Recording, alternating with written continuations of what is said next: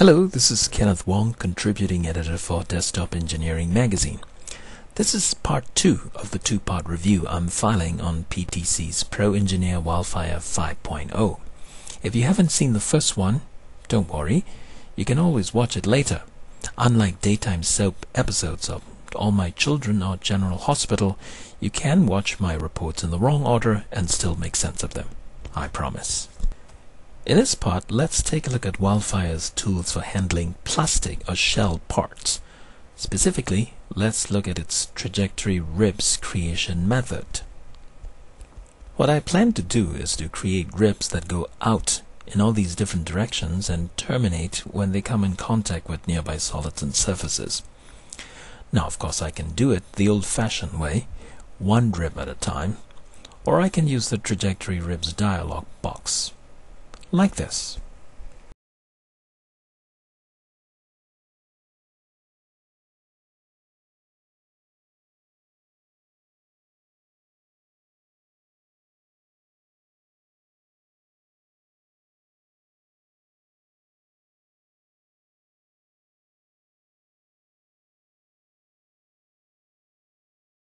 And if I want the same treatment on those two circular features, I can simply copy the trajectory ribs that I've already created from the model tree and paste it onto those circular features, like this.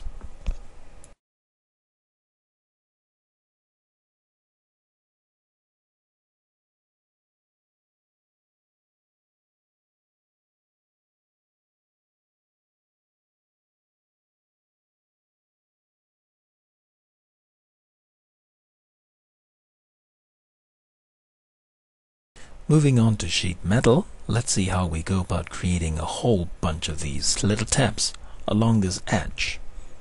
It calls for patterning along an edge, like this.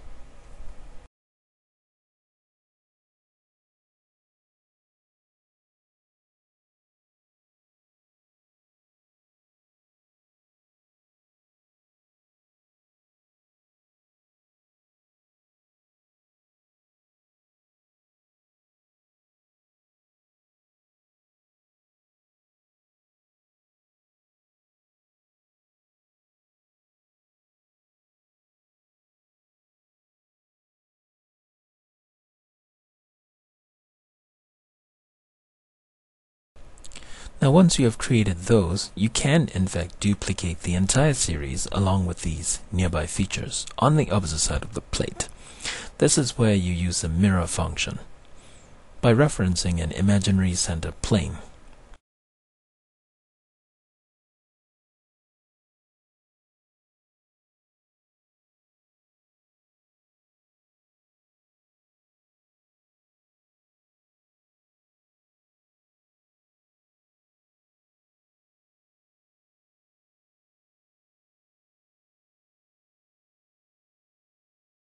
Now in this release, PTC gives you a 3D model.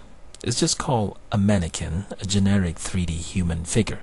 But I call mine Bob. Feel free to name yours any way you like. Now you can use Bob to better understand the proportions of your mechanical assemblies in relation to an average person's physique. That tells you if certain levers are too high for Bob or someone to reach for, and to give Bob enough clearance so that he can remove certain parts. You can adjust Bob's postures, put him into a crouching pose or a bendy position. See, Bob is a contortionist. So you get a better understanding of the risk of ergonomics and repetitive motion stress on your employees. You could also use Bob to make sure that certain critical dials and display panels are within his line of sight.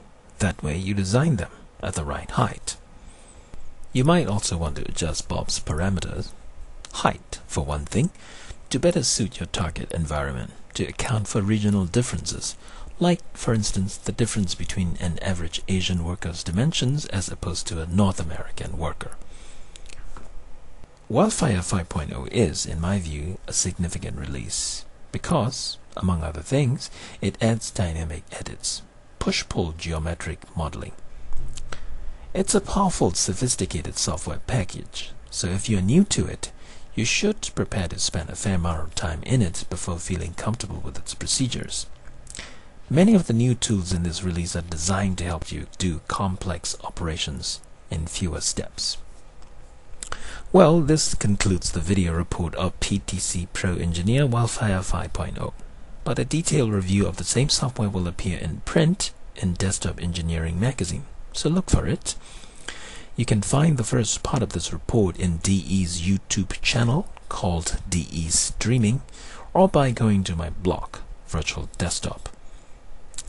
In the meantime, this is Kenneth Wong and Bob, the mannequin, bidding you farewell for Desktop Engineering magazine.